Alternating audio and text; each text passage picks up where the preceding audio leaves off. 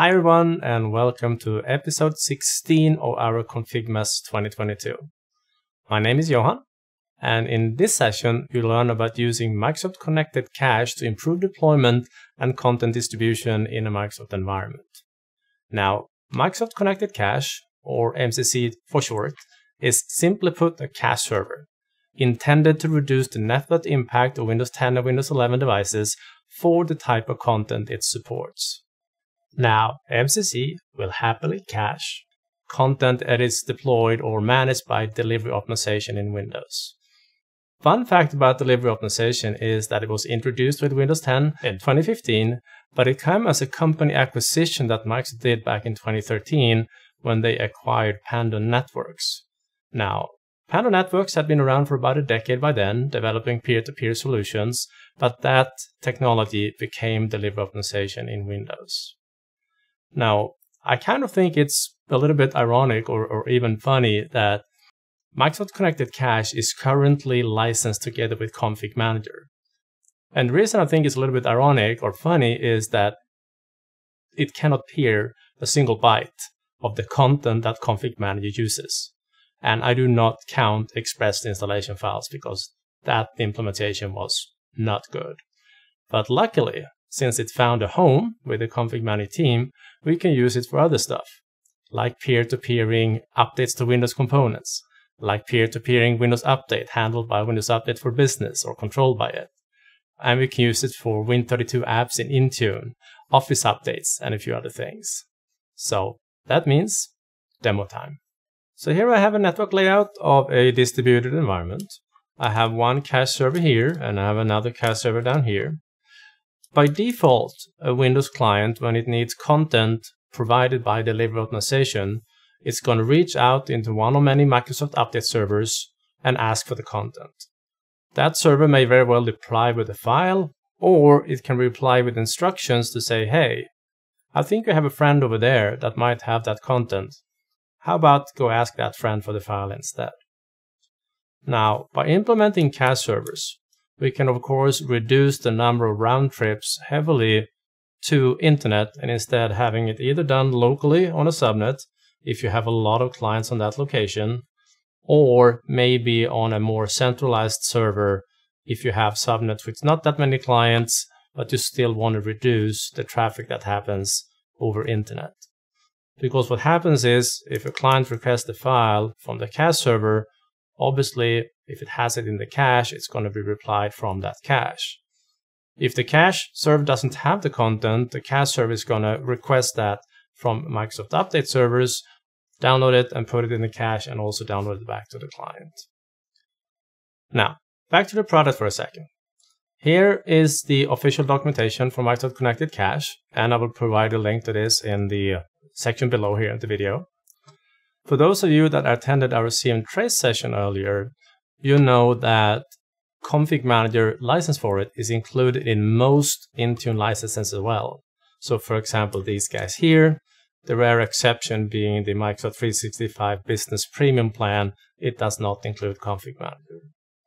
For those of you in the education space, sure enough, Config Manager is also included in the A3 and A5 licenses. There will be, down the road, standalone versions of the Connected Cache available, has been in development for a good few years now, but they are not available just yet. So for now, you're stuck with Config Manager if you want to leverage the cache server. Now, in terms of setting up the site server for, or a DP for Connected Cache, it's very simple. You go to your site server, go to one of your distribution points, and you configure it to be a cache server. You define the space. I usually set it to anything between 100 and 150. You usually don't need more, but that's the cache size.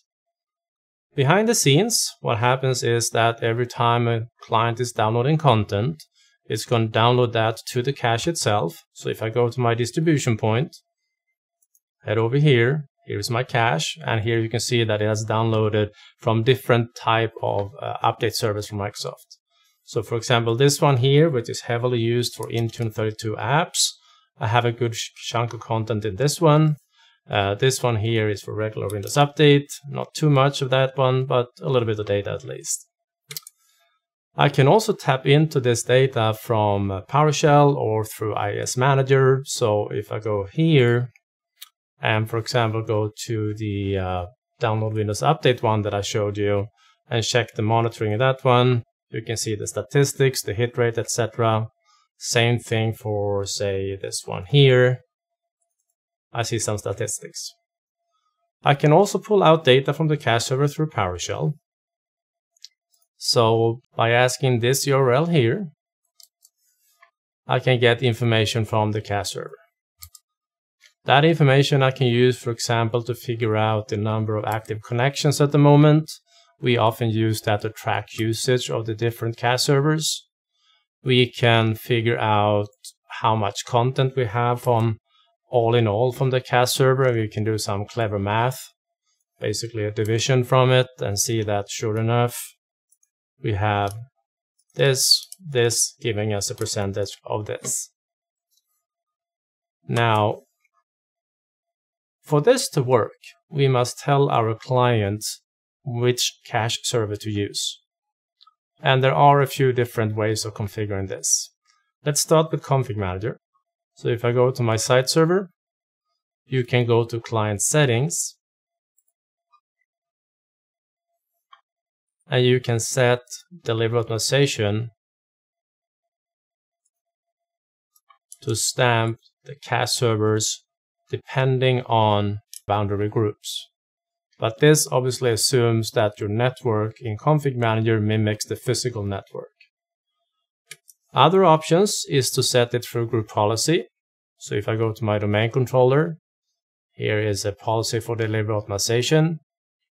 And as you can see here, if I go to policies, admin templates, Windows components, delivery optimization,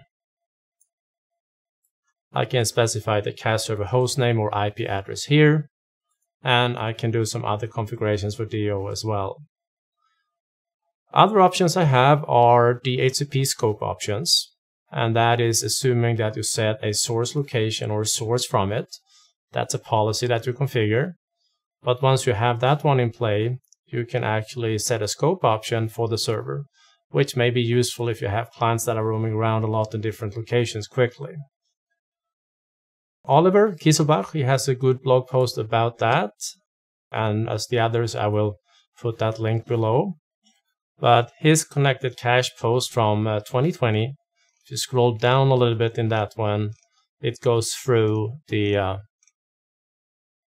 DHCP configuration, how to set it up, and how you can verify this later on the client side of things. Another option is to do it through policies in Intune. So here I have my Intune admin portal. If I go to configuration profiles, made it a little bit wider, but I do have one for delivery optimization, MCC. And if you check my settings for this one, you can see that I had defined which cache host to use, this one. You can also do this through downright registry edits on the client, because this information is just written to the registry, so that works as well if you want to script it. But that is pretty much all you have to do to get this going.